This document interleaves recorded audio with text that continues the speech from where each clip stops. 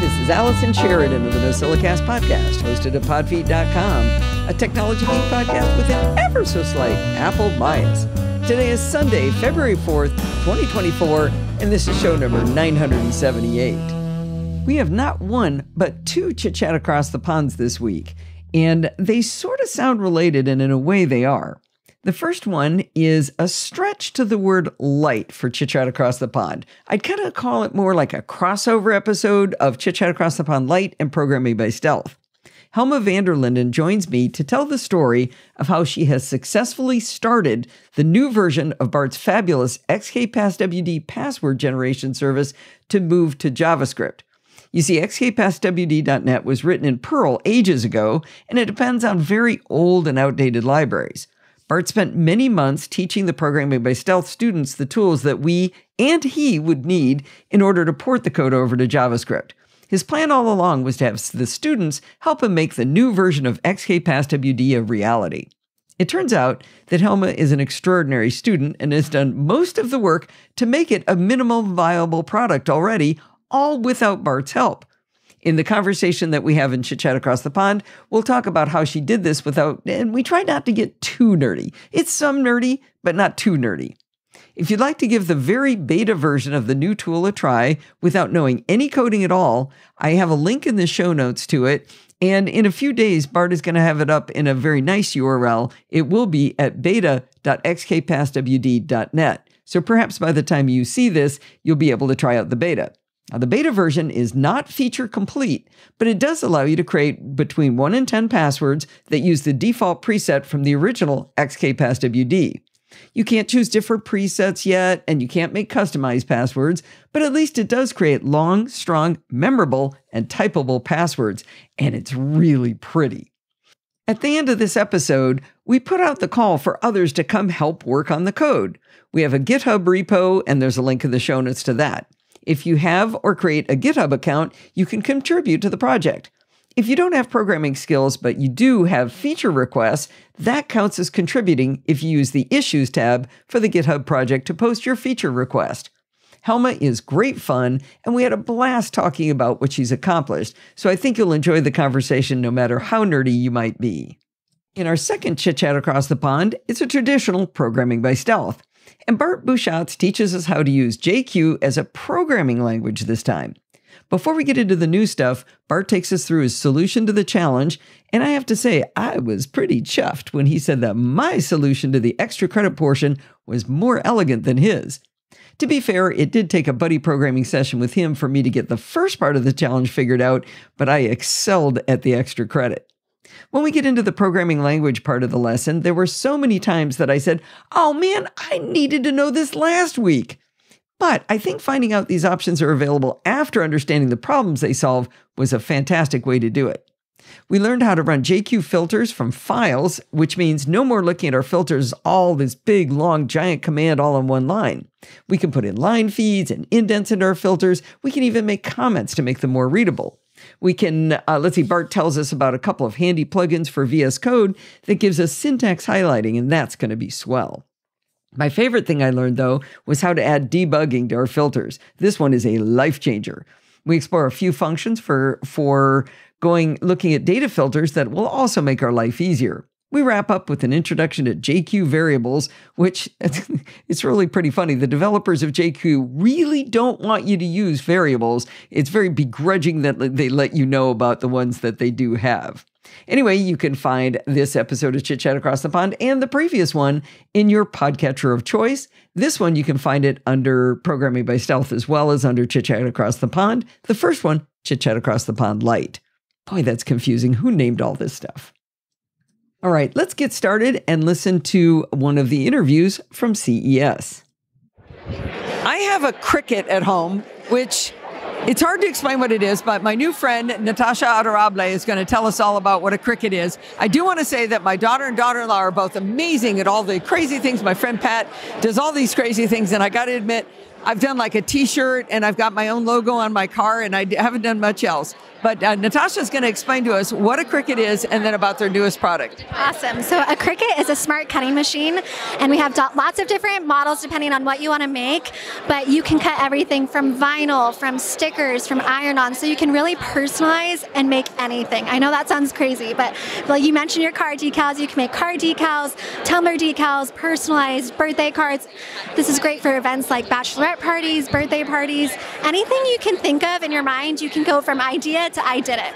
So I think of it as it's like a printer, yes, but it's going to cut and it's going to print and it's going to make things more than a printer does. Correct. Instead of ink, we have different types of blades that can score, that can cut different types of materials so that you can put it together and make something really personalized. Right, right. But it can also print. It doesn't. Like a pen yes, inking. Yes, it can take pens, markers, so you can personalize and write. You can also take inkjet, or like if you want to make full color stickers, you can use your inkjet printer, and we have different materials so you can make waterproof stickers. Oh wow, that's cool. So the unit that I have is pretty big. It's maybe 18 inches across. It's pretty big, pretty hefty to pick out. But today, you're talking about the Cricut Joy Extra, correct? Yes, Cricut Joy Extra is the newest smart cutting machine that we have launched. I love this machine. I love them all, but this one is just so practical because you can cut over 200 materials on this machine. It's tiny. Describe how big that is. It's like a loaf of bread, maybe. This is 8.5 inches wide, so it fits your standard, copy paper, that type size of paper. But what I love about it is how portable it is. You can see I'm holding it with one hand, so when I need to make something and I maybe don't have a craft room, I just have a kitchen table, I can pull this out, whip up whatever I need to make, and then put it away because it's such a nice size, and you can still make big things. If I wanted to make a big t-shirt, a decal for a t-shirt, you can still make really great things with this machine. You might not make a wall poster with it, but that's not what we're really making most of the time, right? Yeah. So the Cricut Extra, it's XTRA, correct? XTRA, that's right. And what's your price point on this? This is $199. Oh wow, so it's a really affordable entry point as well. Yeah. I like that. Now, I'm going to say what Natasha doesn't want me to say is it's addictive. I mean, I don't actually use mine very much, like I said, but I have all of these cool little tools. I've got things to score the paper and to bend the paper and little things to pick the stickers apart, and it's so fun. All the little accessories. Therapeutic. Yeah. Oh yeah. My grandson actually likes to be the picker. He likes to sit there and pick it off. It's fun. He really enjoys it. Yeah, it's just fun. So it's a fun process, and at the same time, you're coming out with really professional results, and it's a fun process. Very, very cool. So this is the Cricut Cricut Joy Extra. I'm going to get it right yet. And is this available today? It is available today. You can go on Cricut.com. You can find us at most major retailers like Walmart and Target, Michael's and Joann's. So really accessible. Oh yeah, don't go to Joann's or Michael's. Just don't do it. You walk in and just like, I need all of this stuff. It tells you what you need. Yeah. The boxes, all the accessories. It's such a fun store. So Cricut, for anybody who doesn't already know, is spelled CRICUT. That's right. All right. Thank you very much, Natasha. This is great. Yeah. Well, you know I love home automation. So when we interviewed LiftMaster, which is a Chamberlain company, at CES in 2020 about their MyQ Homebridge Hub with HomeKit for garage doors, we had to jump on it. We had a LiftMaster garage door opener already, so we purchased the MyQ Homebridge Hub just to get HomeKit compatibility.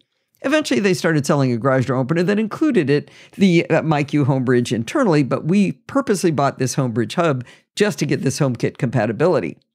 Now, many of the home automation devices that I've bought are in the life-changing category, but having a smart garage door opener, it doesn't really quite make that cut for me. It's nice, but it's not life-changing. It's nice that it gives us alerts if we've left it open for too long, and I like to get an alert on my phone when Steve comes home with coffee so Tesla and I can greet him at the door. When I'm coming home from my walk, I often decide to use my leaf blower to blow off the driveway. It's tedious to walk into the house and then turn around and just go back out the garage to open it. I named our garage door Sesame, and I love to say, "Hey, yes, lady, open Sesame." I know that's silly, but I got the idea after Bart named his automations for his Christmas tree lights Merry Christmas to turn them on and Bah Humbug to turn them off. Now, I did have someone ask me after they saw the article I wrote on this subject, they said, "Why didn't you name it Open the Pod Bay Doors?" I'll tell you why. It's because Pat Dengler already did that, so I had to choose something else.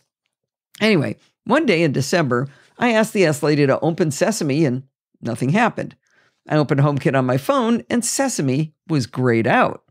I was annoyed, but it wasn't the first time something got wonky with HomeKit because wonky is pretty much HomeKit's middle name. I sighed and I procrastinated for a few days about trying to figure out what was wrong with Sesame. And then I heard on several podcasts that this Chamberlain group had purposely disabled HomeKit, Home Assistant, and other third-party apps in their MyQ Assistant.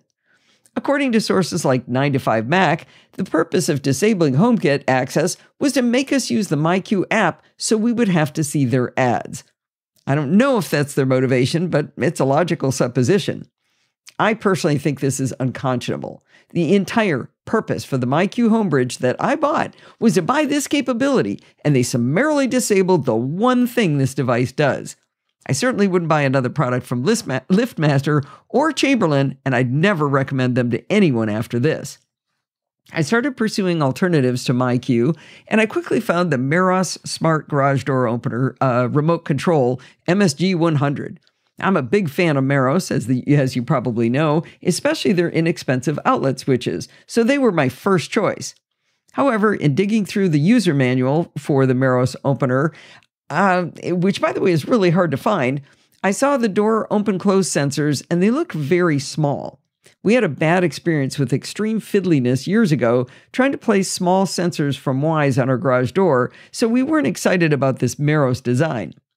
I have also started to hear from some listeners about intermittent problems with their Meros devices.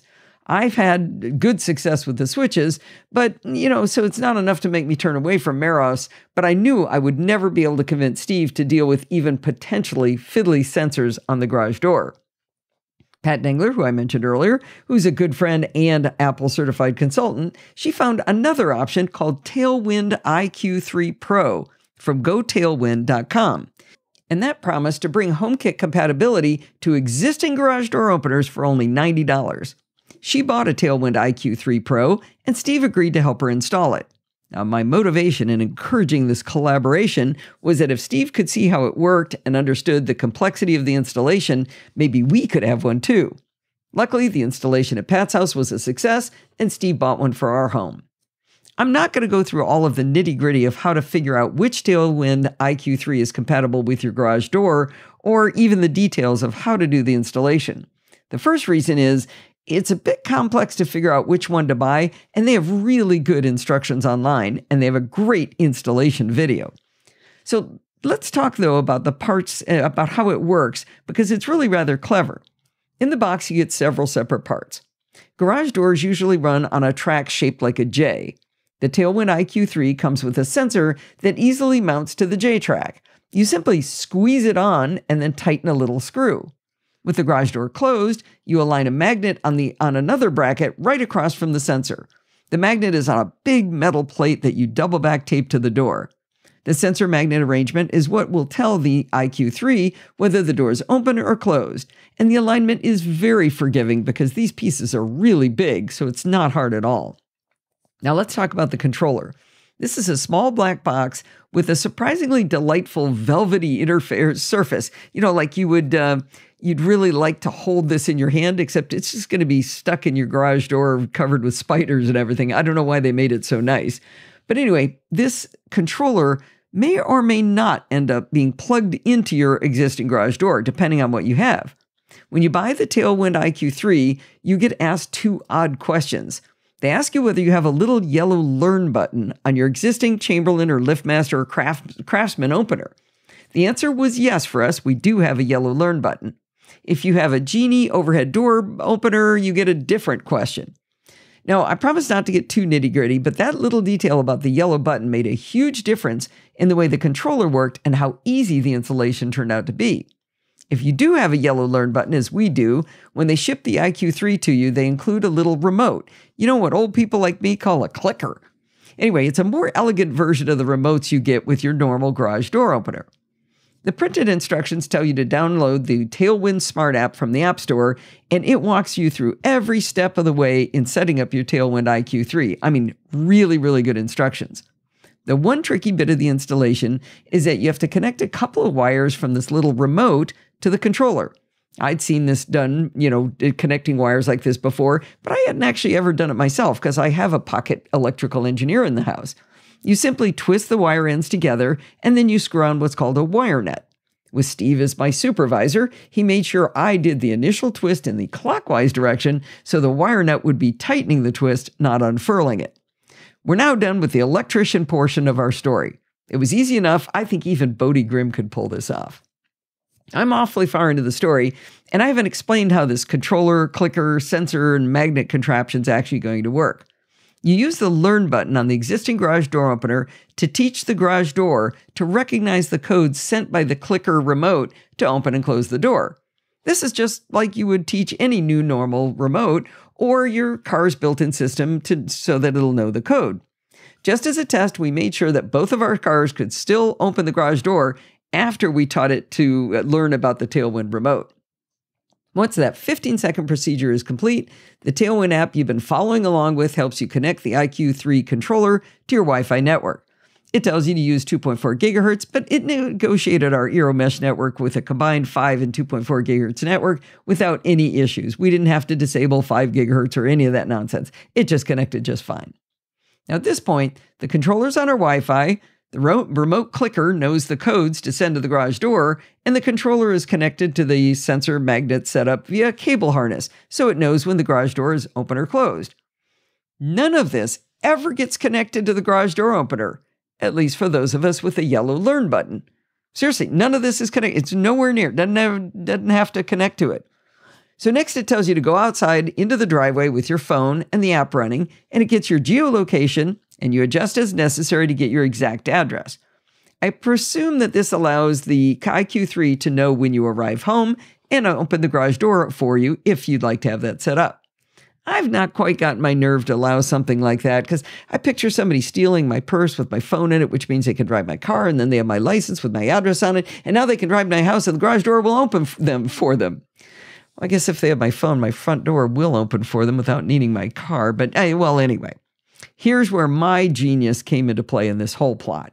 The instructions say to mount the controller to the garage door opener with double back tape and then run the very long but thin cable across the ceiling to the edge of the door and then around the door and down to the J-track mounted sensor. But it occurred to me that since we had to have the little clicker and our controller never gets plugged into the garage door opener at all, why did we need to mount it up in the ceiling and run that long cable? All the controller needs is power, and we happen to have an outlet right next to where we wanted to mount the sensor to the J-track. Since we didn't need to run the wire for that long distance, we probably could have cut the long wire and spliced it to be a lot shorter. Instead, Steve just put a hook into the wall and hung the steel coil wire and the clicker onto the hook. Then he mounted the controller to the wall right next to it and plugged it into power. The next step was to add the device to HomeKit. Within the Tailwind app, if you tap enough buttons in the right order, you come to a screen with the HomeKit code on it. In HomeKit, we tried to add the device by typing in the code, but it didn't work. Then Steve remembered that Pat had to do a firmware update to the Tailwind IQ3 before HomeKit worked. Using the Tailwind app, he asked for a firmware update, and it said, "I'm already up to date." But here's the weird thing. After asking for the firmware update that we didn't need, the device showed up in HomeKit when we asked it to add a device. So maybe you just have to tickle the firmware update screen? That's all that's required? I don't know. So Steve was the point person on this installation, so he created an account at Tailwind to control the door. In his app, we found a way for him to share the garage door opener with me. This sent me an invite via email, and then I could use the Tailwind app to control the door. However, as a shared user, I didn't have the ability to change any of the settings on the door. Worked fine, and if you're sharing your door with a neighbor or a friend or anyone else you don't want messing things up, that's a great way to go. However, I logged out and logged into Steve's account, so I have full control too. Now, my focus has been on HomeKit compatibility, but let me read you the Tailwind IQ3 compatibility statement. Works with Apple HomeKit, I'm going to say the S lady, CarPlay via HomeKit, Android Auto, Google Home, the Google Assistant, Alexa, SmartThings, IFTTT, Home Assistant, Hubitat, Crestron, Control i4, and a local control API allowing you to create your own integrations. More integrations are coming soon. Yes, While others are reducing interoperability, we are adding it. They threw a little shade on the people at Chamberlain there, didn't they? While the Tailwind IQ3 fits into the category of like a hack, it's a hack in the good sense of the word. It's not using any janky technology. It's using our home's Wi-Fi and the built-in capability of the door opener to teach your remote to open the garage. And it's all done with HomeKit blessing. I should mention that the Tailwind IQ3 can manage up to 3 doors with the same controller. So if you have multiple garages or maybe a gate in front of your garage, Tailwind has your back. I give a John F. Braun level fist shake to Chamberlain and a hooray to Tailwind for bringing back HomeKit to my garage so I can say, open sesame again. At the end of in the article, I'll leave you with Pat Dingler's affiliate link, which will give you 5% off your purchase at Tailwind. If you like to ski, you know it's really hard to find time to get up to the mountains, or maybe you don't live where it snows. Perhaps you'd like to talk to the people at Squeal who have something really exciting for the people who like to ski. I'm talking to Joseph Daharel here from Squeal. What is this product we're looking at here? Thank you. Yeah, it's the world's first all-terrain electric ski. So it's born from a passion for skiing and engineering expertise, and we spent like the last 5 years to developing a product that redefine the boundaries of mobility. So this is a video and audio podcast. I'm going to describe what we're looking at. They look like giant roller skates, but exactly. it's 2 flat platforms with wheels, small wheels at either end, and then a clamp that clamps your foot into it. We've got lights on the front and the back. And you're saying this is an electric ski. Exactly. I know it's like a word, but we have like a center of gravity very lower than a rollerblade. So we have like very stable when you use it. We have like 1 engine in each wheel. So it's like very powerful. You can go up to 50 miles per hour. How fast? 50 miles per hour. Exactly, yeah. Wow. The idea is not to go as fast, but we need a lot of couple to go on the sand, on the mountain, because we love to use it in the beach. You know, it's like a sensation of freedom, just really amazing. So how does it give you the sensation of skiing that's different, that's somehow different than rollerblading? It's the first pattern that we create, like a front pivot system, which faithfully reproduces the same feel as traditional skiing. So he's turning the wheel and it's kind of rotating in a lot of different positions. You know, exactly like, with the real ski, so you have just to curve, but for the acceleration on the brake, you have the handle in the UN, so you accelerate, you brake. Okay, so that's just a handheld thing. Exactly. That he's got in his hand that's got a... This is a pattern too, because when you finish to use it, you just lock it, and you have a telescopic handle for an easy transport. Okay, so I've got to describe that to the audio listeners. He was holding something, looks like a controller like for a VR headset. Yeah. It's kind of what it looks like, that loops around your hand, and he had a little dial where he's dialing the acceleration. And then he popped it in between the 2 skis, and then pulled out a telescopic handle, and that's how you carry these. Exactly. Wow. How much do these weigh? The cost? The weight first. The weight, okay, it's 12.5 kilo, so it's just like 6 kilo in each feet. So you know it's exactly the same way of traditional skiing with the boots on the ski. Oh, okay. So now the entire platform where your foot goes, that's got a lot of friction on it there, that pops out and that's the battery? Exactly. You have 1 battery in each feet. You can travel 30 kilometers at a steady speed of 25 kilometers per hour. Not in sand. No, yeah, it's sand too, but depend of your weight. Slow down, yeah, right. But we have a removable battery. So if you want to make more than 30 kilometers, you can change it in just 5 seconds. Oh, that's cool. Yeah, we've watched, while we've been doing the interview, one of the other gentlemen has just been popping the batteries in and out as we're talking. So yeah, it's obviously very easy to do. When is this product expected to be available? This morning. We launched the crowdfunding campaign this morning on Indiegogo, and we do like a 33% off for the 15 first backer. So okay. I inviting everyone to support us. And how much is it going to cost? The real cost retailer is 2,400, but for now in the campaign crowdfunding it's 1,600. Okay. So very big discount. Get in early on Indiegogo, huh? Yeah, exactly. So where would people go to find out more about Squeal? Squeal.com. So that's SKWHEEL.com. Perfect. All right, thank you very much. This was really interesting. It looks fun. Thank you too. Richard Gunther is the co-host of the Smart Home Show at smarthome.fm. Not only that, he's a great guy. And I'm not just saying that because he's the newest patron of the Podfeet podcast. He really is nice. He's in our Slack community at podfeet.com/Slack, contributing and asking questions. I've met Richard in real life, too.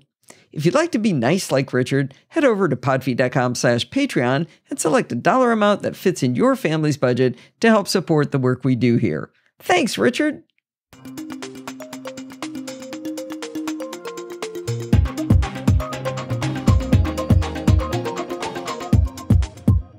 Well, it's that time of the week again. It's time for Security Bits with Barbu Shots. Strangely enough, this bad news, good news stuff is one of my favorite times of the week. Oh, cool. Well, I think we have quite the roller coaster this week. So strap in.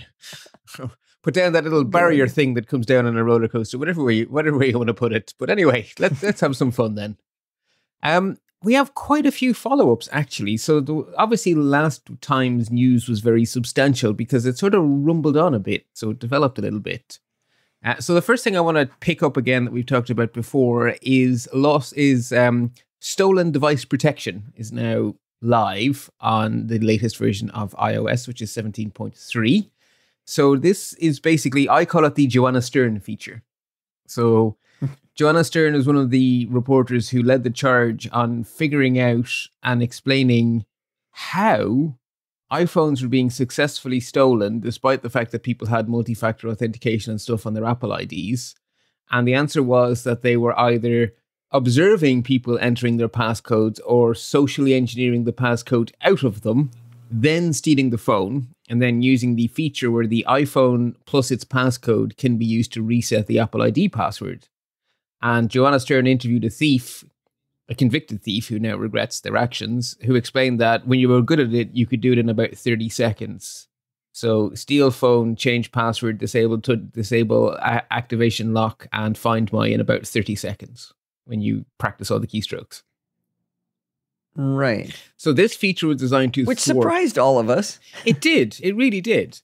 And probably Apple too. And they took a while to have a think about it. And in the betas of iOS 17.3, they started testing out this stolen device mode, and that's now gone production. So that's gone into the released version.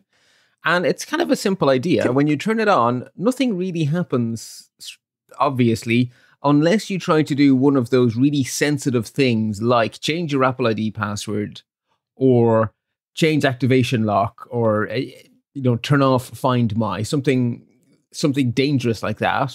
And then it will basically go into one of two modes. It will say, are you in a trusted location? In other words, a place I have seen you many times before. And if you are, it will say, do a biometric, please. I just want to be absolutely sure it's you. And then it will do whatever you ask. And if the answer to, are you in a place that you usually are, is no, it will say, do a biometric, please. Now, hang tight for an hour, then do another biometric, and then I'll do what you said. And that 1 hour delay is enough to lock out a thief, gives you an hour to basically turn on lost mode and lock the thief out of the device they stole. That's a good point. You do have to then declare it lost so that somebody, or stolen, so that somebody doesn't, so they don't continue with that. Yeah. The thing I expected and doesn't exist, and I'm a little disappointed, was I thought we would define where we wanted to be trusted, because they said home and work. Well, I don't have a workplace, but let's say I go to the gym all the time. The gym is the most likely place for me to have a shoulder surfer because I don't go to bars and such. And if I go there all the time, I mean, which I don't anymore since the pandemic, but I used to, that's the place where it's the most dangerous for me. So that doesn't seem like it seems like it's automatically figuring it out. It doesn't ask you, where do you live? Where do you work? That is true at the moment. I thought it would. The beta of 17.4 brings us closer, not to exactly what you want, but closer. There's an extra toggle has appeared, which is always on. So you can basically say that everywhere in the world is untrustworthy. I didn't want that. Yes, but it's closer. Nothing like what I asked for. No, but it's closer. No, the opposite. Well, no, it means that everywhere. It eliminates the bad spot, but it takes away the good space. So. Right, but how often do you need to disable Find My, and how likely is it that you're going to be put off by an hour's delay? It's not disabling Find My, it's changing an Apple ID password. Your Apple ID password being the thing you want to protect the most, and I would not want to have an hour delay. No, but only if you reset it by using the passcode on the iPhone. If you go to appleid.apple.com and reset it by knowing the password, none of this matters. It's only if you use... Oh, okay. So, okay, that makes more sense. Yeah, so I think it's actually... It could be okay. I think it could be okay. But I think this will evolve. If it's already evolving between 17.3 and 17.4, I imagine there's plenty of feedback coming in, so I wouldn't assume this is a finished product just yet. So Okay. Yeah, I would stay tuned. I've long said that I don't understand why there isn't a giant scam of people who break into people's everything using their gym passcodes. Because at least at our gym, I take my purse and I put it in my locker and I have to give it a 4-digit code. Right. What are the chances that that 4-digit code is different from the 4-digit code that opens my phone, or the 4-digit code that unlocks my garage door, or the 4-digit code on my ATM card? What are the chances it's different versus the same? So picture this. You shoulder surf me putting my code in on my locker. Yeah. Then I leave for 45 minutes to go work out. You walk over, you open my locker, you take my purse. You now have my home address. You have my credit card. You have my ATM. You probably don't have my phone, but you've got car keys. Yeah, well, not in my case. You wouldn't have car keys, but because I've got my phone with me. But a normal person would have car keys in there. You have everything to steal everything from me, right? That's a really good point. It's probably the code. It's probably the code to the alarm system. If I have an alarm system, I mean, it seems to me you'd have like probably a 50-50 shot of success, and that's a high attack vector. Not giving anybody ideas out there, but that's what I would do if I wanted money. You're right. Passcode reuse. Forget about password reuse. We're getting better about that slowly, but passcode reuse. Passcode. How many passcodes have you used in your life? If you look at 4 digits, how many total? I'm going to not answer that question. I will say one thing. Me neither. I will say one thing. About 10 years ago, when I started to become serious about security, when I would get a new ATM card, instead of changing the PIN to what I had always used, I changed myself to the new PIN. But for most of my life, I did it the other way around. It's like, oh, I have a new ATM card. I'll go to the ATM, push the button to change the PIN. Actually, now that I've changed them all, I can tell you it used to be 1701. So if you knew you were a Star Trek nerd, you knew the answer to the question. Yeah, if you knew me, you knew my PIN code. I know some people I can break into their ATM cards now that I think about it. And if it's a 5-digit code, 74656. Star Trek Voyager. It had a 5-digit code. Oh, really? NCC 74656. Anyway. All right. Well, we're almost through item number 1. Yes, that was the first bit of follow-up. The other thing another thing we talked about last time was a lot of accounts by big people on X/Twitter getting hacked. We have a little bit more information about what happened to the Securities and Exchange Commission. They have confirmed that they had SMS-based 2-factor auth and they were SIM swapped. So that is how their account was taken over. You mean a person in the SEC, not the entire SEC? The SEC's X account. Oh, is the... Oh, okay. Yeah, which could be multiple people using it. Exactly. Nice. So that reminds us why we say that SMS 2-factor is better than no 2-factor, but only just. And of all the 2-factors, it is the lowest of the pecking order these days. Does the SEC get to keep the word security in their name after doing that? Well, they don't technically. Securities aren't quite security, right? Oh, okay. Securities, not security. Yeah, they're money people, not security people. Which is a good excuse for me to pop into the show notes that X have started trialing passkeys. If you are an iOS user in the United States, you apparently can use a passkey for X. I am not, so I cannot. But apparently that's true. We also talked about a bunch of federal agencies cracking down hard on data brokers. We had 2 stories, and you were hoping it would just be data brokers full stop, but they were 2 specific data brokers being cracked down on. But it seems to be a trend. There seems to be an appetite within the federal agencies at the moment to do things when it comes to cybersecurity. So just since last we spoke, the Federal Trade Commission has entered into a consent decree with a company called Blackbaud, who had a pretty spectacular data breach last year. And they are a cloud provider to non-profits, including a spectacular amount of American hospitals and things. And they have been told, you absolutely need to massively change up your security practices, or, well, basically they've agreed to this with the FTC. So that is good. Unfortunately, after the barn doors are closed, but Yeah, it's still better. They'll open again. Exactly. Yeah. Exactly. We'll keep them closed. And also, this is a great example of being able to, if you're now in a competing company and you're asking for money from the boss, you can say, do we really want to be forced into a consent decree? Or how about you give me the budget to do this right from the start instead of all of this expense? So it's good. It's always good. Citibank are headquartered in New York, along with many, many, many financial institutions. There's this wee thing called Wall Street you might have heard of, which means that when it comes to regulating banks, it's the Attorney General of New York State who's very important, who at the moment is a lady called Letitia James. And she has sued Citibank for failing to adequately defend their customers from hacks and fraud through not doing the basics of security. So again, good.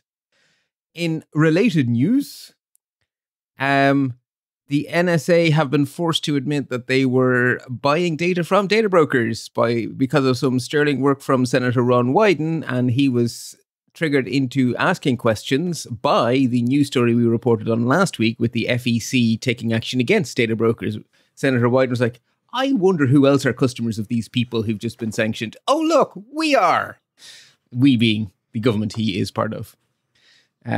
So that is good to see action being taken on that. And in some... So specifically the data brokers, it was, they were buying your internet browsing data? Location data. So physical location data from those same vendors who had just been found to be illegally collecting it. So... Okay. Yeah. So nice. It was an interesting question to ask. Oh, right. So these data brokers were collecting location data illegally. Were we using them? Oh, yes, we were. So anyway, good question to ask. Now we switched more to the good news column here. So it is coming up to tax season for you guys. I believe it's the 1st of April, not a joke, where you guys need to do your tax forms. And I think it's usually April 15th. Oh, 15th. Okay. Not the first unless they moved it. No, that's better. It makes it, because I always thought it was hilarious that on April Fool's Day you had to do your taxes, but it's much better that that's not true. I'm glad I was wrong. It's less funny, but better. Anyway, the Federal Trade Commission has ordered Intuit to stop falsely labeling some of their online services as free when they are not actually free, when they come with little secret hidden, oh, did we say we're going to do your taxes for free? Well, actually, no, you owe us money now. So this has been a long-running thing. Intuit get federal money to offer free services, and they still offer paid services, and they have perpetually and continuously tried to trick customers who come for the free that the government have paid for into the paid. And the FTC have jumped in and went, no, you cannot push free stuff that isn't actually free. You need to do the free stuff the government have paid you for and not try to trick those customers. Imply otherwise. Yeah. Yeah, let's see. The article you linked to in Bleeping Computer says around 2/3 of all tax filers in the U.S. could not use TurboTax for free as advertised by the software provider. So I can imagine it's like if there's a 1040 EZ form where it's basically, I got a paycheck, I don't own a house, I don't have a car, I don't know, I have no assets, and here, press this button, that's what you owe. And that's probably what's free. And if you own any property or, securities, have any other kind of income or debt or anything, it doesn't work. So, yeah. Well, good on them. Exactly. And then in a related sort of, it's not quite a palate cleanser, but it is good content all the same. So a few days after we recorded last about the two data brokers getting caught up or getting sanctioned by the Securities and Exchange Commission, the Planet Money podcast released a podcast episode with the title, Why the FTC is Cracking Down on Location Data Brokers. And they go into the economics of what's going on and a little bit of the history there. So it's actually a really good way to get an understanding of what's going on that led up to that enforcement action. So I thought that was, and they're quite short. It's less than half an hour. So it's a nice tip I thought I'd share. Yeah. And I just realized I like to put my show notes in order where bad news comes first, but I obviously made a bit of a boo-boo here because the last follow-up is 23andMe, and I have never said those words and followed it by good news, everybody, unless I mean it in the Professor whatever his face is ironic sense. We now know more about how the whole thing went down. It was indeed a password stuffing attack, which went unnoticed for 5 months, which means that no one was monitoring their logs for 5 months. Because when you are hit by a password stuffing attack, I know this for a fact. When you're hit by a password stuffing attack, it's noisy because you have to try, say, if you have a data breach if you have 1,000 passwords that you got from another website, only 1 or 2% of those will work on any other website. So that means that the amount of noise you're making, stuffing all of those passwords from the Yahoo breach into 23andMe or whatever, it's really noisy.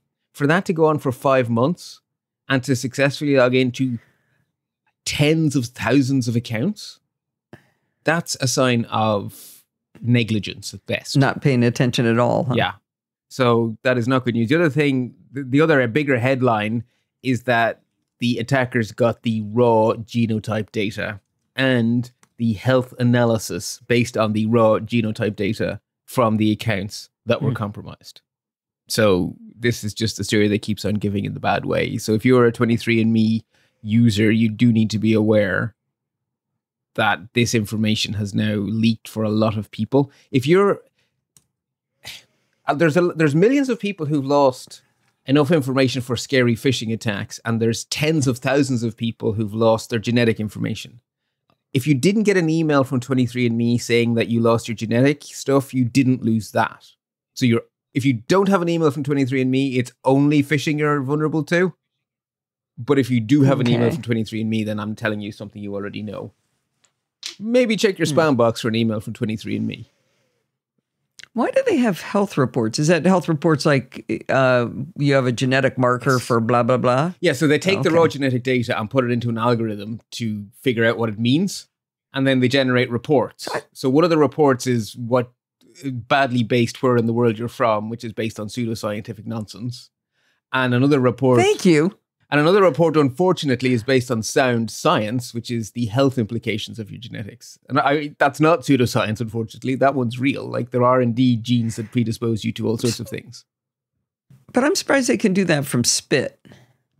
As long as they have Because I had DNA. to take a real blood test to have the genetics. Like, we had a concern in the family. One of our family members has the genetic marker for colon cancer. And so I went and got tested, but it was not a spit test. It was not a stick something up my nose test or inside my mouth. It was a blood test. It's possible they were testing for many things at once while they were at it, and therefore they wanted the most diagnostic sample possible. Maybe. It's like, we don't want to ask you for 20 possibly. things, so we'll ask you for the one thing with the most in it. Yeah. But yeah, either way, that story just keeps on giving. I thought we would share. But anyway, we're done with that. Let us move on. Okay. We have 2 deep dives. So the first one is not in the good news category, and the next one is interesting. So attackers keep on getting more clever. And when I say attackers, I mean Meta, unfortunately. And I just checked in the show notes, and I should also put, sadly to say, TikTok are doing this too. So I should probably update the show notes to point my finger in 2 places. Not just at Facebook Meta, but Facebook Meta are on the naughty step for sure. So I'm going to set the scene a little bit before we go into what's happening now. So we know that iOS is one of the most secure places to do computing because it's a very confined environment. It's not like a general purpose desktop computer where when you run an app, it can do a lot. Inside iOS, the apps are inside a sandbox, and there's been very strict rules on what they can do technologically since day one. And one of the things that was very, very, very tightly controlled on day one was when can an app run? And in the very first versions of iOS, if the app was on your screen, it was running. And if the app was not on your screen, it was not. And there was no way for code to run when the app wasn't the frontmost thing on your iPhone. So when you would multitask away, the app would pause. And then when you would come back, the app would resume. Right. But that was also a battery advantage too, right? Absolutely. And processor and RAM, because those early iPhones, that was amazing what they were doing on limited resources. Like, that was magic, right? Engineering magic. But it does have downsides. So you couldn't have a third-party podcast app initially, because as soon as you did anything else, the music would stop. right? Oh, right. So over time, Apple have added APIs to allow apps to request limited background capability. And so the first of those was background audio. And then they added background download, where an app could download stuff in the background for a finite amount of time every day. So your podcast app could have your new episodes waiting for you. And you could listen while you didn't have the app open.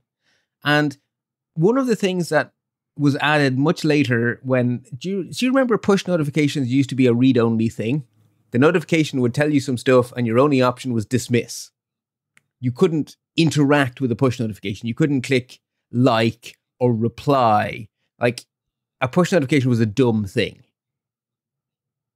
I didn't know they weren't still dumb. Oh, a lot of them have actions buttons, so that when you can, like, if you get a push notification from Telegram, you can reply right within the notification. Oh, okay. Oh, yeah, I see what you mean. Yeah, so they call them rich notifications. So those rich notifications quite clearly mean that some Telegram code must be running for you to write a reply to Telegram, right? It means that a part of the app is allowed to wake up at least a little bit whenever you receive a rich push notification, because otherwise it physically can't provide the buttons. And the charming folks at Meta and at TikTok have realized that if they send a push notification, that wakes their app up so they can send your location back to their servers. And so they are basically sending out as many push notifications as they can to keep as good a tabs on your location data as they can by getting their codes to send your location each time they push.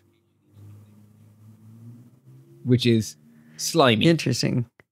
So the only defense of this does explain why Facebook and TikTok are constantly asking me to turn on notifications. Oh yeah. I get that pop-up all the time. I keep saying no. They really want it because it is a valuable source of background information. It lets them track people's location by having notifications enabled. So they want you to have it on. A, because it makes you more likely to be a recurring user because you're seeing things. And B, because it lets their code run. Whenever their code runs, they nab your location either from GPS, if you've given Facebook or TikTok GPS access, or from your IP address, which is still enough to give a decent idea where you are. So they're either doing it indirectly or directly, depending on what they can. So the only solution... So it doesn't sound like this is against the rules or anything. No, this is just doing what is technically possible to be that guy. Right? This is being, right? It's not technically speaking hacking. It's just deeply immoral. And sneaky. Right. It's immoral, but it's not against the terms of service or anything like that. It may fall afoul of not being clear in your privacy statements. Yeah. Might do. Yeah. Depending on what's in the small print that no one's read.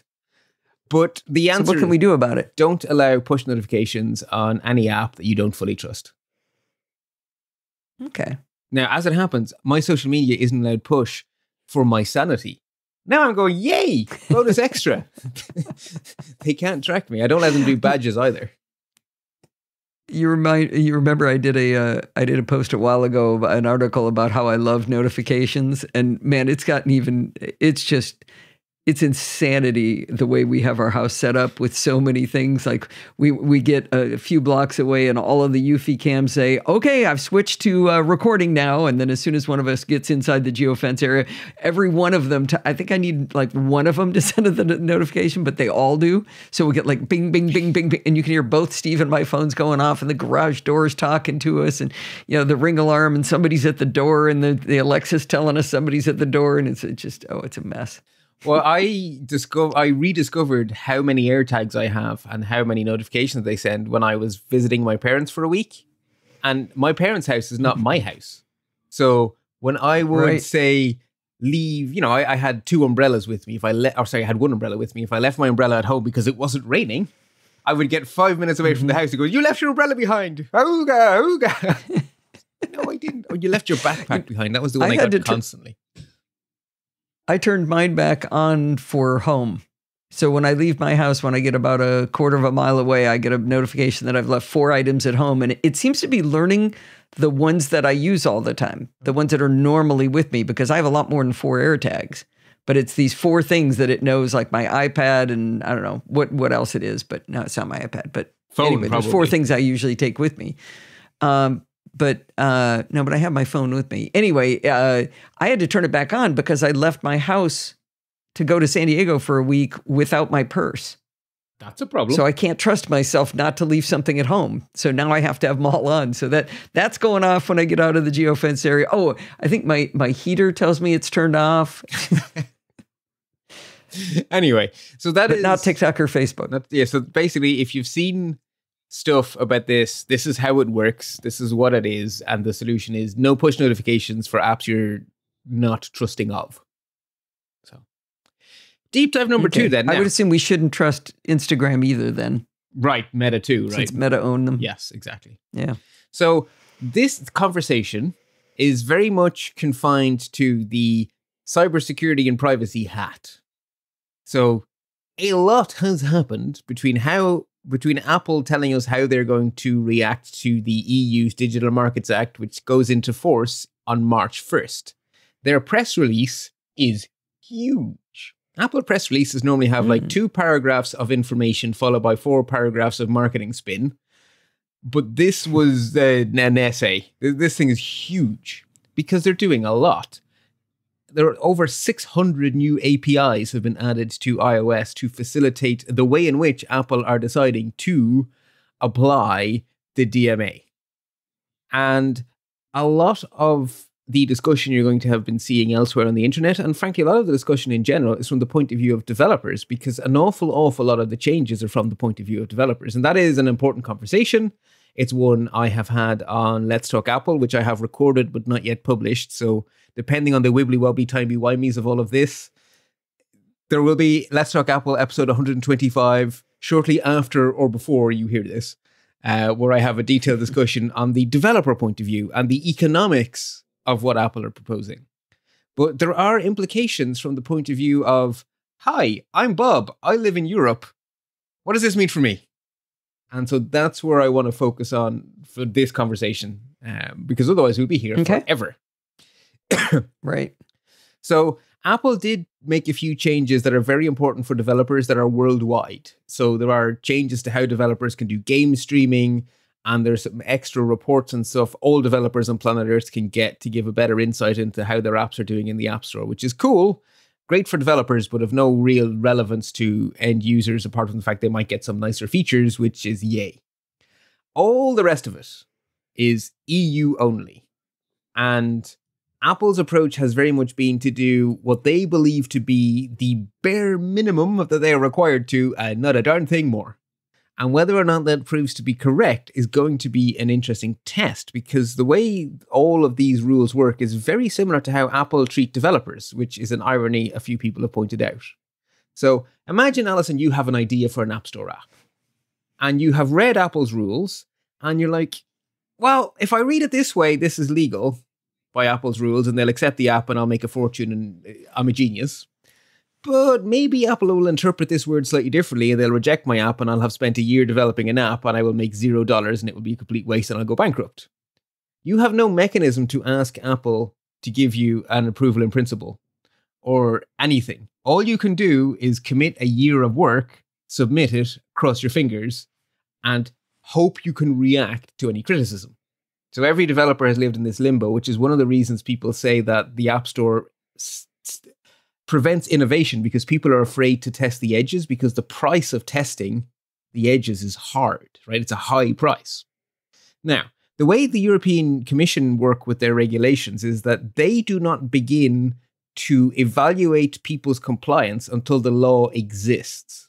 So until March 1st, the European Commission are not even looking at Apple's proposal. They are not going to start the process of checking if what Apple are proposing is actually sufficient. They will start that process on March 1st, and then they will come back to Apple with critiques. So Apple have had to write these 600 APIs and develop this giant big plan in the hope that this is what's going to be allowed. So this may all have to change. So you're comparing this to the limbo that developers go into as kind of like ironic that Apple is going to have to sit in that same chair. I am, yeah. The changes they're making have nothing to do with the fact that developers have to wait a year No, to find out, or but- work for a year and then find out? They're now in the place where they've had to do all of this work and they have to wait until the EU then check the work. Yeah. I thought the shoe that was going to drop was that Apple has to change that. But no, there's no hope for that. But ironically, we can all enjoy Apple having to do all this work and then wait to find out. Yes, which means a little bit of schadenfreude I have seen from people. But B, what this is Apple's first offer to the Commission. Because the actual wording of the DMA is that if the Commission decide this is not enough, the first step is not court cases and fines. The first step is engagement. So the way this is almost certainly going to work out is that the Commission are going to evaluate this.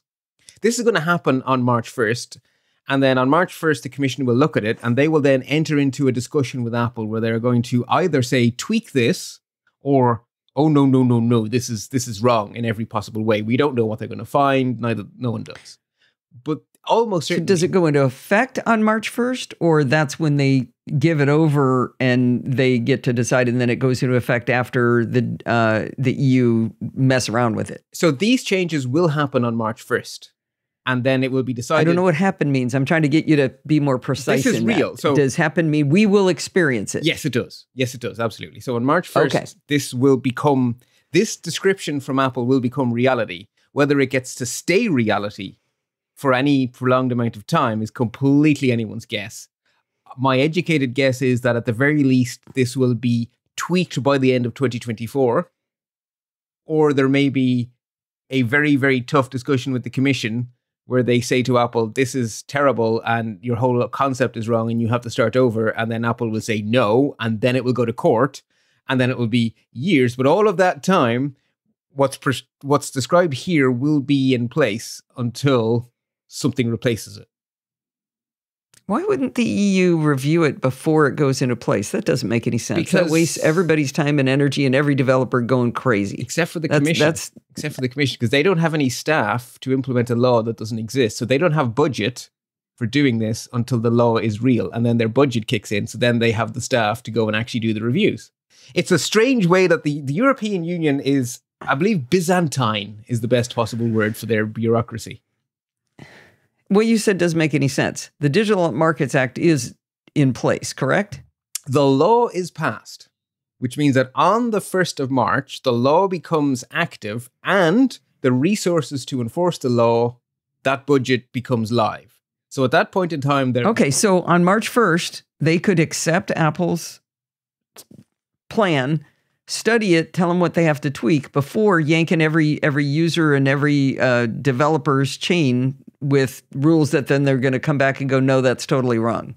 Well, but how could that seems a big waste of everybody's time. It's a lot of work to evaluate this. So on the 1st of March, hundreds of people in an office. They shouldn't have asked for it if they can't review it. But they didn't, right? The Parliament asks for it. The Parliament asked for it, and the Parliament assigned a budget to the Commission to police it. And the policing doesn't start until the law starts. That's how the Parliament do these things. So the Congress critters have decided that a bunch of bureaucrats are going to start working on March 1st. And this is the effect. I'm not justifying and everybody will blame Apple for these rules being changed midstream, coming up, showing up, disappearing, coming back. That's possibly unfortunate. Possibly. I am making no comment on the sanity of any of this. In fact, my comment is kind of in line with yours. The facts, man. Yeah, look, honestly, I think it's nuts. I agree with you, but this is what's going to happen. Okay. This is reality. So this is what I'm describing. It's good we understand. Yeah, I'm sort of preemptively explaining because this is going to be an issue. It is going to confuse people. So what is actually going to happen from the point of view of regular old folk who are just users? So first thing is, unless you're in the EU, this doesn't happen to you at all. And even in the EU, a lot of this isn't going to happen for very many people because all of the developers get a choice. Keep doing what you're doing now or move into this new universe. And unless the developer chooses to move into the new universe, the app doesn't change at all. Nothing changes. So developers have a choice for the status quo, which is perfectly fine because the DMA is about giving choices. So developers being free to choose to continue what they're doing now is perfectly fine under the DMA. They just can't be forced to keep doing what they're doing now. So choosing to do is fine. So the chances are most developers are going to go, actually, this is fine. I get to do the same thing in Europe I do in America, Africa, Asia. I get to do the same thing everywhere. keep going. Even if they do updates to their application, they put out a new update, they don't have to follow the new rules. No, because there are 2 contracts available to a developer publishing in Europe. You can use the existing worldwide contract or the special EU contract. So you have a choice of 2 contracts. Okay. So it's not a grandfathered thing. It's if I am in the EU and tomorrow I come up with my great idea, I can choose either one. Every developer gets to make the choice once. If you choose to, so if you're a new developer, you sign up to contract A or contract B, and that is your contract forever. If you're an existing developer, you can choose to switch to the European only contract, and then you can never go back. But you're in it forever? You're in it forever. It is a fork in the road. But you are free to go on either fork. Oof. And you can come off the Apple road at any time. But once you go onto the Europe road, that's it. You're in Europe land. Do we have any idea of what's going to change? Yeah. Yes, lots. The whole fee structure changes if you go into Europe land. Like the commission drops to a tiny amount, but you get the platform fee instead. I go into all that in great detail on Let's Talk Apple. From the user's point of view, different types of apps are going to become possible. In Europe, if developers choose to take this opportunity, and my money is on, we will see very few of these. So today, we think we have third-party browsers in iOS, which is kind of true because when you install Firefox in iOS, what you see as a user is different. It has, it synchronizes your bookmarks from Firefox on your desktop. It looks different. But its brain that does the HTML, CSS, and JavaScript is actually Safari's brain. It's actually WebKit. And at the moment, Apple do not allow you to bring your own browser engine because browser engines are hard to do securely and efficiently. If you get it wrong, you have massive battery drain, Chrome and macOS, and you get massive security vulnerabilities like all of those 0 days that we see patched in all of our browsers all of the time. So Apple like to keep it nice and tight, but that is anti-competitive, say Europe. Therefore, in Europe, if you choose the Europe contract, you as a developer can get a new App Store entitlement, which will give your app access to new APIs, which will allow you to build your own browser engine. So you can have your own browser engine and browser fiddly bits, if you choose to, but only in Europe. So who is going to write 2 brains? If you're Firefox, do you want to write an app for Europe and an app for everywhere else? And in one of those apps, you have to do all of the testing to make sure that your Firefox brain works in iOS, but you also have to make sure that your Firefox app keeps working with the Safari brain because you have to use that in America and Asia and Africa. And I think that they will. Okay. And it's because of the headwinds that they're facing in the United States because of anti-competitive things. And, there's very few things that our existing lawmakers seem to agree on. And it's everybody hates big tech. So whether they'll succeed at writing any legislation, that's a whole nother Oprah. But they all agree that big tech be bad. So I could see a future where whatever they learned to do in the EU, they could start doing there. And this makes me even more concerned about something I've talked to you about, and you keep telling me that I'm being overly worried. How many services don't work under WebKit? How many of the things like Riverside to record video and what's the other one that we use? StreamYard, you can't use WebKit for it. And so all these services are starting to come out that we're getting back to the Windows, you had to use Internet Explorer world. And if the one thing that's held them back, I think, is the fact that iOS is WebKit and iOS is massive and iOS has a lot of money. iOS users have a lot of money. Yeah. So if now you can start running Chromium browsers on iOS, that's the end of that's a bad world I don't want to live in again. I didn't like the ActiveX days. That's an interesting point, and I would love to be able to say, no, Alison, you're wrong, but I don't think you are. Sorry. Shoot. So I at least until another country copies and pastes this rule, I don't think we're going to see many third-party engines. The risk to users of third-party engines is that while the sandbox will protect you from the browser accessing data on your phone's other apps, it won't stop the browser messing up by accident or on purpose data sharing between tabs inside the browser. Or the browser gathering information and sending it straight back to the browser author. So if Facebook do a custom browser, there is nothing to stop them hoovering up all of your browsing habits and sending it straight to Facebook, right? Because they're running the browser then. It's their engine. They can do whatever they like. But the biggest risk is you're going to have less privacy possibly, or maybe more, because Brave or whatever could end up running a more privacy-forward engine. So Apple are always reined in a bit because they don't want to break the whole internet. But someone like Brave could become really brave and make an even more privacy-forward browser than Safari. But the other big risk is your battery will go to hell in a handcart if you start running someone else's browser. That's very likely. I just thought of a more optimistic way to think about the problem that we're facing with not being able to do things like StreamYard in WebKit. And that is that these companies have figured out some really cool, innovative stuff that doesn't work on Apple's browser, and Apple should get that working. A lot of it comes down to APIs, which in hindsight turned out not to be great. Like there was a thing for a while where there was an API to let apps see the battery status, and everyone said, oh, it's terrible that Apple aren't implementing it. And then everyone took it away because it was used to track people, because if you cleared your cookies and your battery level was the same and your IP address was the same, they just reconnected your session and started spying again. So there's swings and roundabouts on Apple's reluctance to be first with new web APIs. It's a game of two. I guess they're getting way behind on this one, though. I want them to fix it. Okay. What is definitely going to affect users, though? So forget about new brains, right? There are lots of browsers that have Apple's brain, but their own front end. Everyone in Europe is going to be offered a browser ballot in the same way that they were forced to do in Internet Explorer when it was deemed to be a monopoly by the same European Commission a decade and a half ago, or however long ago it's been since Bill Gates was being held up in front of Congress and the US and the EU Commission.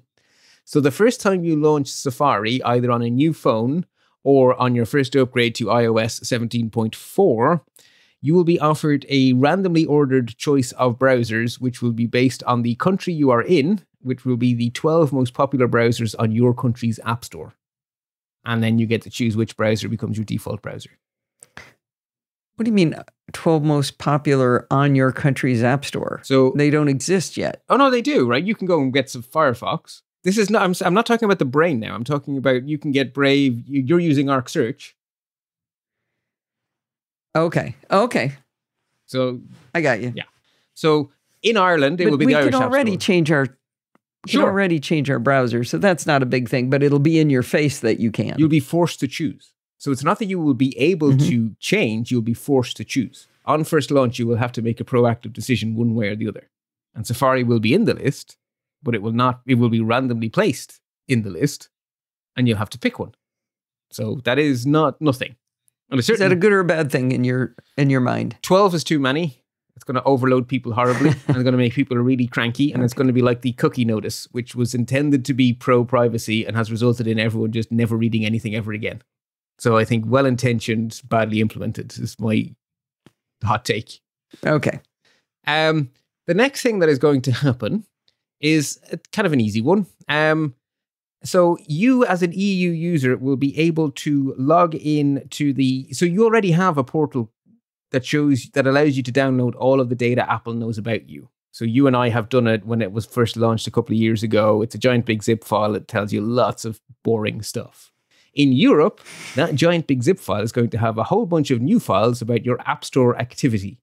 And that will be in a format that can be shared with third-party app stores. So you could, in theory, take your full search history and everything Apple knows about you to another app store so that they can make suggestions based on the kind of apps you like, based on your history in Apple's App Store. So that's a competition thing. And so that's just a simple enough thing. The next thing then is third-party payment processors.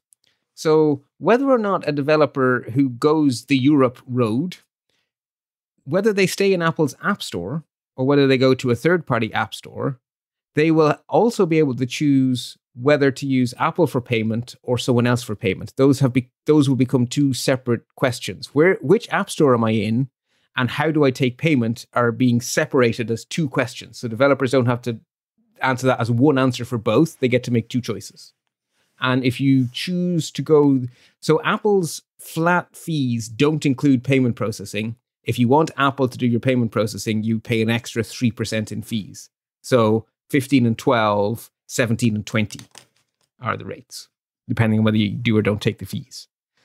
If you... Wait, so only So the regular developer fee didn't change. It's still 15, but the upper one was 30 and now it's 20? No, the upper one is now 15. For developers, you go the Europe route. The upper one becomes 15. Or, sorry, the upper one becomes 20. 20. It's 2017. That's what I just said. So 30 went down to 20, but 15 stayed at 15. So they just helped the big vendors. I may be slightly wrong about that, Alison. Everyone got a pay cut. Not a pay cut, a fee cut. I know it's 3% extra for Apple to do your money. That much I'm sure of in the show notes. I'm so confused at this stage with all the numbers. I'm not going to pin myself, not going to pin myself on that one. Which means that there are new APIs for getting payment elsewhere. And because it's Apple APIs, you can be guaranteed as a user that it will never happen without your knowledge. If you are in an app that uses a third-party processor, you will receive a clear notification provided by the OS that tells you that you are departing Apple's walled garden and you're on your own. And I'm sure the exact wording is going to be tweaked a bit, but at the moment, every sample we've seen has been quite, oh my God, the world is ending, you're leaving Apple's walled garden, this is terrible. It has real side effects though, because family sharing and stuff like, the way you can give kids an allowance, all of those kind of cool things are also, in fact, I believe you can set up parental controls that your kids can use their allowance, but only for certain types of apps. All of that stuff doesn't work on a third-party processor because Apple are not in the loop anymore.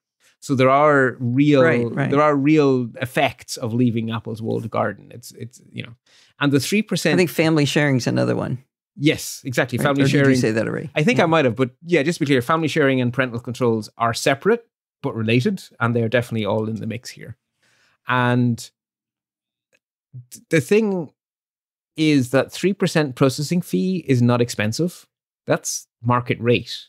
That's normal. Yeah. So I don't see a massive big draw for anyone who is not a massive corporation who is their own payment processor. And if you're big enough to be your own payment processor, then it's 0% commission for yourself. So 3% is more than 0%. But for almost everyone who doesn't have in-house credit card processing, 3% is so utterly not an issue that the hassle you save by not doing it yourself means that it is economically wise for most developers to stay right where they are. If you want to hear me go on a rant on this subject, check out the most recent episode of the SMR podcast with Allison, where I specifically talk about the fact that people lost their ever-loving minds when Apple said, okay, fine, it's not at 15%, it's 12% if you do your payments outside. Well, of course, the only thing you moved was the payment processing. Everything else is the same. Yeah. Anyway, I'm not going to go into the rant here, but I did not lose my ever-loving mind, and I don't understand why people did. You might think 15% and 12% are too big of numbers. That's a different discussion. They're not for the fees. Fact that they only subtracted 3% when they only subtracted the payment processing, you can't, it's illogical to lose your mind about that little piece. Agreed 100%. And one of the things that you will hear me say on Let's Talk Apple is that Apple have been forced to name the other percent. So the 3% was credit card fee. So what do you call the rest? It is called the platform fee. Or core technology fee, CTF, core technology fee. So it's the fee. Yeah, there's two things in that. There's stuff that costs them money and profit. That's what's in that piece, right? True. That's all that's in there. True. But the reason they feel they're entitled to it is because it took a lot of effort to build iOS and to build this massive market. And you can argue whether or not they're entitled to that. But moving the processing fee has nothing to do with whether they're entitled to that other pile. Exactly. Completely agree with you. So that is the payment stuff. The next thing is that you will hear people wrongly say that sideloading is coming to Europe. No. There is no sideloading. Sideloading means you bypass the security settings. There is zero bypass of a single security setting through any of this. Every app, no matter what app store it comes from, is notarized, which means it is checked through all of Apple's every technological control that stops an app from doing things remains in place. The apps are sandboxed. The APIs remain the same. The apps can't do anything they can't do now. The apps don't get a single new power because they are all notarized. So I think you are redefining sideloading by a definition that's not widely accepted. The definition, according to dictionary.com from the Oxford Languages, says to install software obtained from a third-party source rather than an official retailer. I stand by that definition because the only way you can get apps is through an app in the App Store. So third-party app stores are actually apps. An app store. No. An app store. But on iOS, that third party is an app that comes from the Apple App Store. You're still getting the app indirectly through the Apple App Store, and the control Apple are enforcing is massive. There is no bypass there is no getting around Apple's control. So I don't think this meets the definition of sideloading at all. You can't just download an exe I don't file. know where your definition comes from, but I mean, if you're using an Android device and you use the Amazon App Store, that's called sideloading. But you can also download an APK file. I think it's called an APK file. You can download a file from the internet and install it on Android. You got to click yes to a few things and away you go. That is not coming to iOS. You cannot go to a random website, download an exe file and run it. Not possible. It's only... Okay, then what is your term? You've got to give us a whole new term that nobody else is using. You cannot run arbitrary code. This is common usage. You cannot run arbitrary code. No. Give us a term for when you're using a different app store. What is that called? Okay, let me put it to you this way. You cannot run an app Apple have not approved.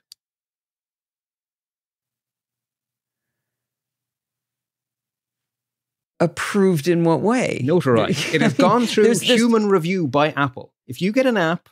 But what is the name of that? Now, I'm buying it I'm going to buy an app from the Facebook App Store. Mm-hmm. I'm not allowed to call it sideloading. What is it called? You're getting it through a different app store, but it's not sideloading because it's still being verified by Apple. It's not sideloading, according to you. What is it? It's the word people use, sideload. I'm using a different app store. I can see that there's a distinction within sideloading, that there's two different things there. But I think the fact that it's in common usage may just be the language changing over time. Within the security community, everyone is shouting and screaming that this is not sideloading because I can't write an app and give it to you. I can't write some code and give it to you.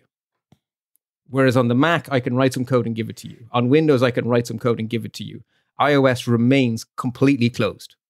If Apple don't approve it, digitally sign it, the app will not run.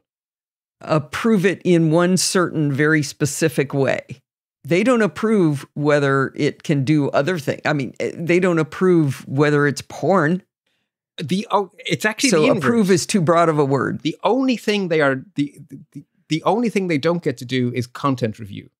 All security review remains with Apple, and no app can run that hasn't been proactively blessed. Approve security review. Right, but they have the only thing. They have to digitally sign the app to allow it to run. If they don't do anything, the app cannot run. So without Apple, the app is inoperable. The car can't start unless Apple say you can start the car. Technologically speaking, it's a big deal. It's massive control. So the point I'm making is control. Apple haven't given up control. That's good information. What they've given up because the DMA says it. So the Digital Markets Act explicitly says that the sole responsibility for content moderation rests with the store selling the app. So if you have an alternative app store, they make content decisions legally, and Apple may not in any way infringe on that because the law, it's one of the few things in the Digital Markets Act that's like really clear. So content decisions are with the third party. All technological control is with Apple. And they're very clear that they're going to force the app into the sandbox. They're going to stop the app using secret APIs. You still have to do stuff like app tracking transparency. So from a practical end user point of view, adult content, fine. Gambling, fine. Something as cool as audio hijack, still impossible. Wah, wah. Yeah, exactly. Because people were hoping that developers could do the things they're imagining, but they can't. And they still can't. And that's why a lot of people are very disappointed, because people have great ideas. And they were hoping they could do them. And they can't. I wonder whether, one of the things that was a good example of you do all this work on an app and then Apple tell you afterwards that you can't do something you were doing was Casey Liss in the app Call Sheet. He has album artwork for the movies and TV shows. And they came back and said, no, you can't do that. And it's like, well, no, you let everybody do that. I mean, IMDb does that. How could you not let me do that? But that was a case of where he got tangled up. It took him actually knowing a guy to get that broken loose to where he was still allowed to do that. Wow. And it was a big mess. But I'm wondering whether that would fall under technological or under content. No, that's under content. Because that's copyright. Copyrights content. Copyrights content. That would not be Apple's doing. Except Apple owns, Apple and Disney are like this. I'm holding up my fingers twisted together. And that was the problem, was the screenshot he gave them had some Disney Pixar screenshots in it. So he jiggled them around to where none of them were Disney, and he got it. I think that's what he ended up doing, and he got it approved. Well, under the DMA, the way it would work was that Apple would have to sue him through his other app store, as if they were Joe Blow, who had a copyright complaint. Oh, okay. Okay. So, interesting thought. So, those third-party app stores I keep mentioning, they're going to be apps you download from the Apple App Store, which have an entitlement which allows them to install apps. So, they're apps that have the rights to install apps. Those apps will then be handed over to the operating system, which will show you information about the app, which has been digitally signed as part of the notarization process. So you write an app that's really cool, and you're going to sell it through Bart's App Store. One of the things you have to do when you're compiling the app for notarization is add metadata, like this is what the app is, this is what it does, these are the permissions it needs to run. It goes for notarization. A human checks that your description matches reality, and then your description is digitally signed along with your app. So what comes back to the third-party app store to sell is your app, Apple's verification that the app is not malicious, and your description of what the app does that is unalterable. And then when you install the app from the third-party app store, the OS will present that metadata and say, this app was written by Bart. It is a whatever app. Here are some screenshots we took while we were testing the app. We have notarized that it's safe. Yay or nay to install it. So that means that as you're installing apps, no matter where they come from, their App Store nutrition label is going to come along for the ride, but it's going to be baked into the app instead of it being a feature of the App Store, which is clever because we do still want to know what's going on with our apps. So I like that. That's really, I mean, the notarization is a big thing. So the fact that Apple will still be reviewing all of the apps for everything apart from content is the really big takeaway. Okay. So I think a lot of people assumed that we were heading to some sort of a Wild West security dystopia where you would click one OK button and then any app could install anything and do anything. The Android way. A lot of people assumed the only possible answer was a few warnings, the user clicks yes, and then all the rules are gone and you can do whatever you like. And that's absolutely positively not what is coming here. What is here is the teeniest of the minimalist possible expansion of what's possible to meet Apple's interpretation of the Digital Markets Act. And how much of this is going to actually be forced to become a little bit wider, that's all up in the air. But this is the starting point, and it's very minimal. I'll be sitting on the sidelines with my popcorn. Oh, yeah, absolutely. We will be talking about this a lot. Yeah. So anyway, that is, like I say, big news month. So moving on to some quick action alerts. Apple patched everything. It contains a 0-day. Patchy, patchy, patch, patch. It's in Safari, therefore it's everywhere. Oh, that's an interesting callback. Google Chrome, also an interesting callback, have also patched their first 0-day of 2024. So if you are using Chrome or Edge or any of them, they've all been patched. Patchy, patchy, patch, patch on your Edge-based, or so your Chromium-based browsers as well. There is a nasty flaw in a very, very, very common piece of Linux called glibc. It is the GNU C library. It underpins very, very, very, very, very, very much software. It is a local privilege escalation, so it is not good for home users, and you should patchy, patchy, patch, patch, but it's catastrophically bad for cloud providers, so they absolutely have to patchy, patchy, patch, patch. There is a Mastodon bug that has been responsibly disclosed. It has been patched, and the details are being kept secret for 15 days. So if you run your own Mastodon server, you have 15 days. The clock started ticking a few days ago. If you're not patched by the time the details are released, the chances are that you will be hacked very, very quickly because it's quite a serious bug. People may or may not have noticed I have started to run my own Mastodon server. I chose software as a service from something called Masto.host. So when I checked this morning, my server had been updated by Masto.host, which is literally what I pay them for. So Good. That is why software as a service is a nice thing to do. Worthy warnings then. The FBI have issued a warning that scammers are using a new trick where they're actually starting to bring physical humans into their extortion scams, where they end up getting you to meet a human to hand over cash. So they're telling you that you need to go and liquidate some gold on one of those dodgy gold liquidation sites, and then they will pay some low-level person to go meet you and take the money off you. Basically couriers, like you would do for other... This was for tech support scams, huh? Yeah, so the FBI are now seeing this as the next step in tech support scams, which is amazing. So be careful. No federal agency wants you to sell gold. That is vouchers, gold. They are never legitimate if someone is asking you for them, claiming to be part of the Target government. gift cards, no. Exactly.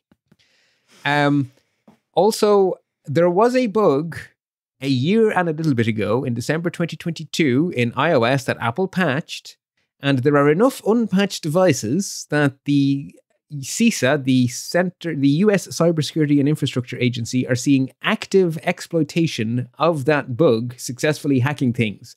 Patch.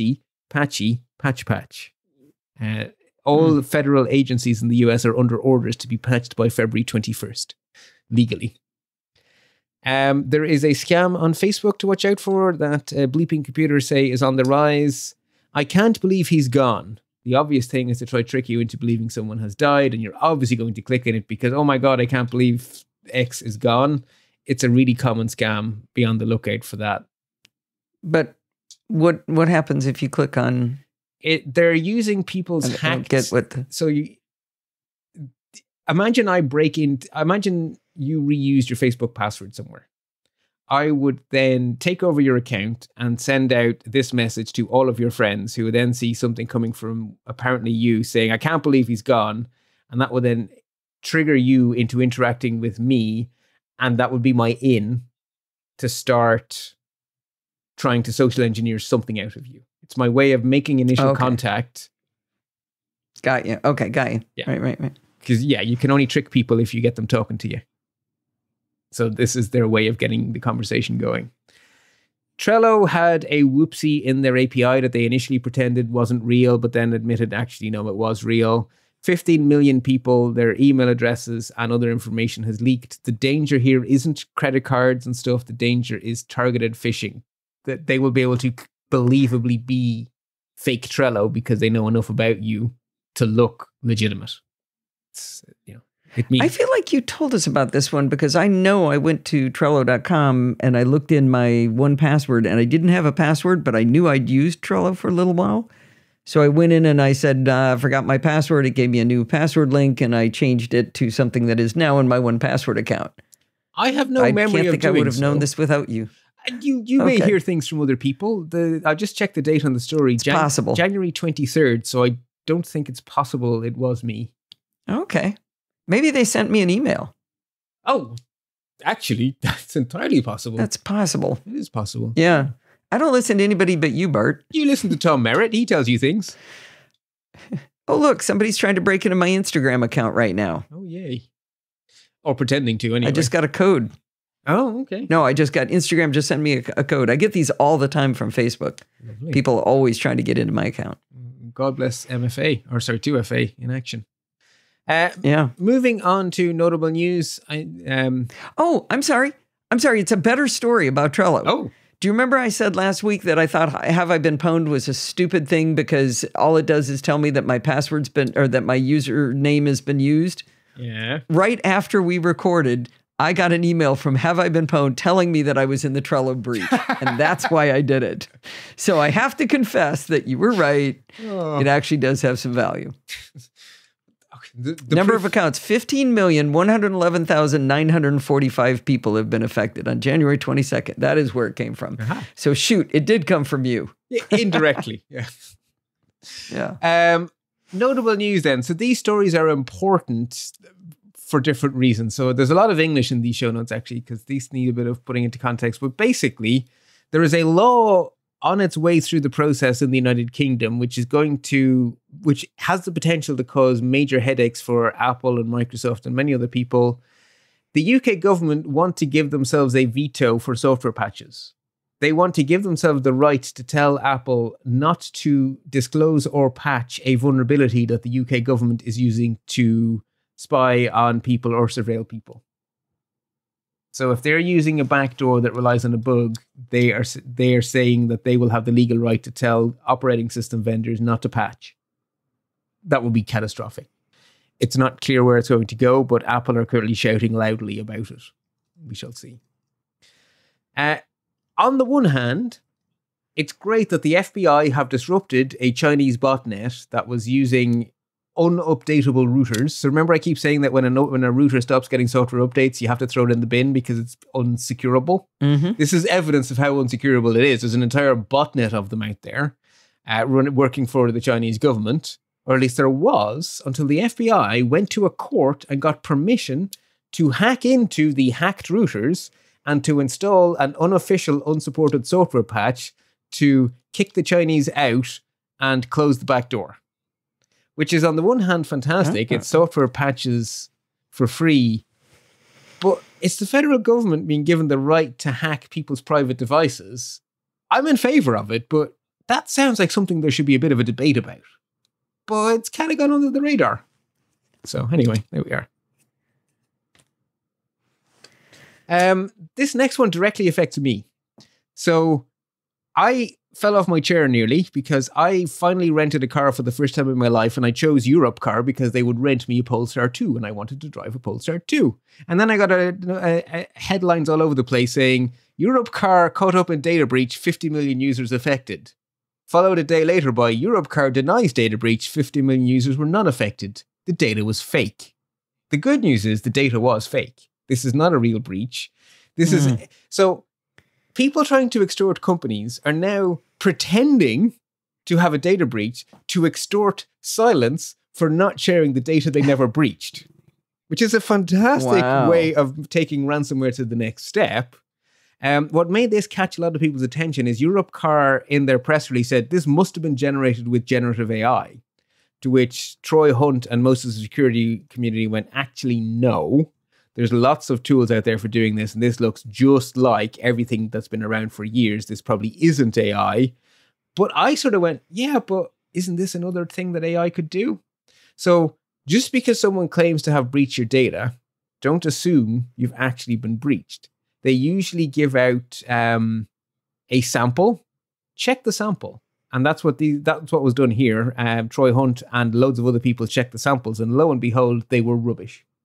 So the data breach was invented, which is interesting. You have regularly said, and I have regularly agreed with you, that it is a bad idea to take random thumb drives and plug them into your computer.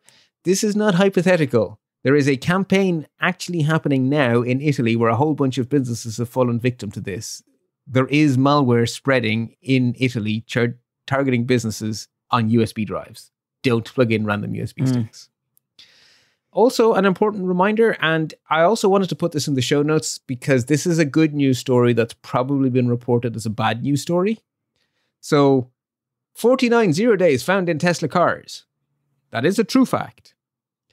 It was at the Pwn to Own Automotive Security Conference, which means that Pwn to Own paid security researchers to try hack cars, not just Tesla, lots of cars, gave them money for doing those hacks on the condition that every bug is responsibly disclosed to the vendor, who then have 90 days to patch it. So what's happened here is that some of the best security researchers in the world have been paid good money to make everyone's Tesla more secure. So yay. is my answer. That's a good thing. I'm going to correct one phrase. That is a fact.